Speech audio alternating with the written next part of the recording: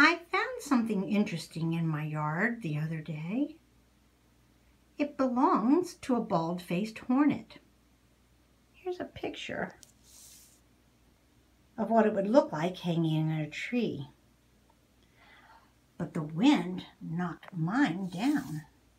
And this is what I have. Look at all the colors in the papery edges of this nest.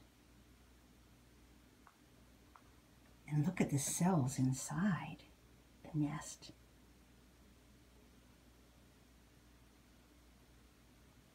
I'm going to turn it over so you can see the back side of it.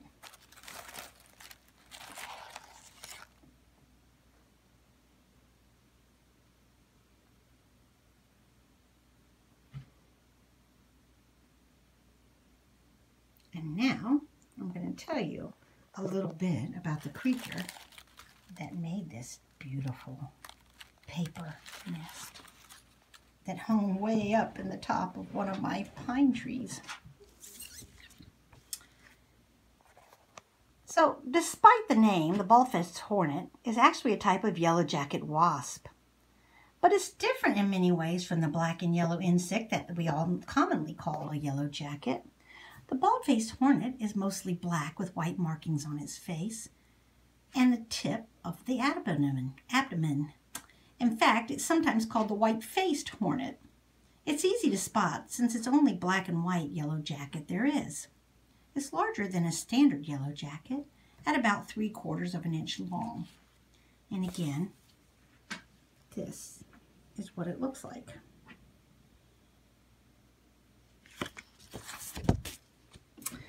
Like other jackets, the bald-faced hornet builds a papery nest.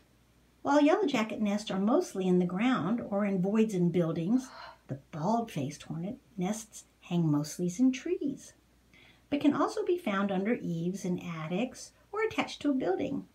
The nests in the tree are usually hidden in vegetation and not noticed until late fall, after the leaves are gone. A single overwintering queen began building the nest in the spring. She laid eggs and tended the first batch of the larvae that developed into the workers. Those workers tend new larvae and expand the nest throughout the summer.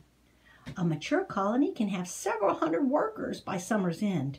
In fall, the workers die and the next year's queens find a place to spend the winter.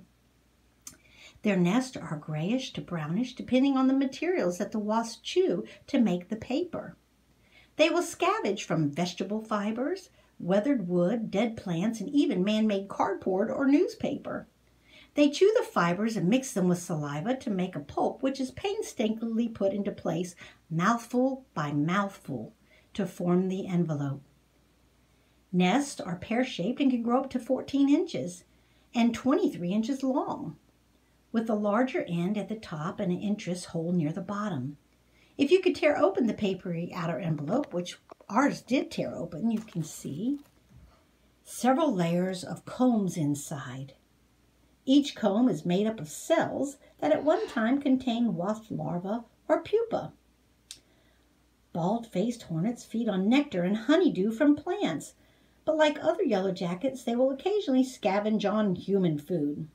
The adult wasps are actually considered to be beneficial since they capture insects, other yellow jackets, and spiders to feed their developing larvae in the nest. Bald-faced hornets aren't much of a threat, since their food-gathering habits rarely bring them into contact with humans. And they are more docile than our regular yellow jackets unless their nest is threatened. Then they can sting aggressively. And hornets will not reuse the same nest. I thought you might enjoy seeing my latest find.